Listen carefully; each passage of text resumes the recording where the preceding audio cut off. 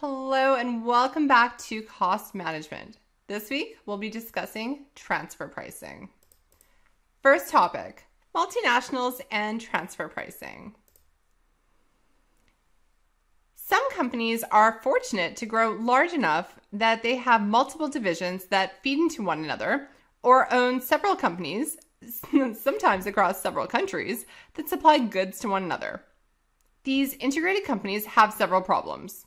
Or should I say challenges? Let's go to challenges. One might be the tax authorities and governments are concerned with the prices companies use to, quote, sell themselves goods and services.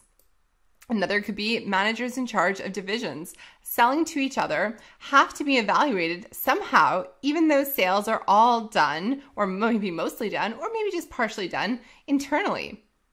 As well as managers need to be motivated to make decisions that align with the company-wide objectives rather than just doing what's good for them.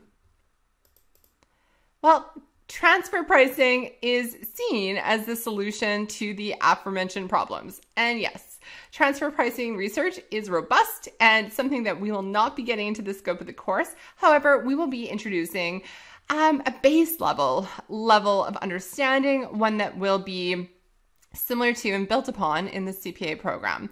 So for now, let's take a look at kind of how transfer pricing works and the problems that it aims to solve. So transfer prices are the selected prices that are used for operating divisions or subsidiaries and parents to sell goods and services to each other internally. These transfer prices allow the company to create a defensible transfer price for tax purposes. They also allow the company to set a price that motivates managers to work harder, as well as make decisions that are in line with the company objectives as a whole. When discussing the appropriateness of transfer pricing, it's important to have an understanding of the basic types of responsibility centers that a company may use to determine how to evaluate an operating unit.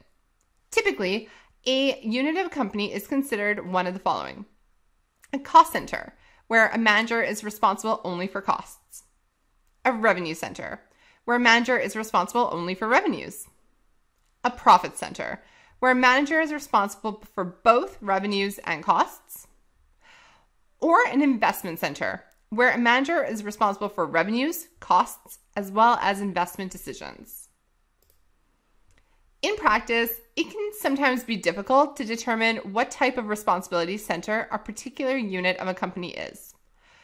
What is most important is remembering the key objective, which is to ensure that the center is motivated correctly and incentivized to make the decisions that align with the company's overall objectives.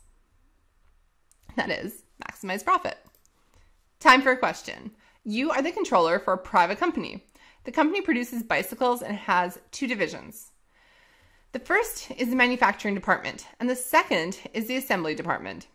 The manufacturing department makes tires, frames, and gears exclusively for the assembly department.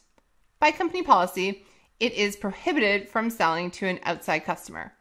The responsibility center is most likely, is it A, a profit center, B, a cost center, C, a revenue center, or D, an investment center? Give it a try. If you said B, a cost center, you'd be correct. Since the division is unable to sell its product to outside customers, it means it realistically doesn't have control over its revenues.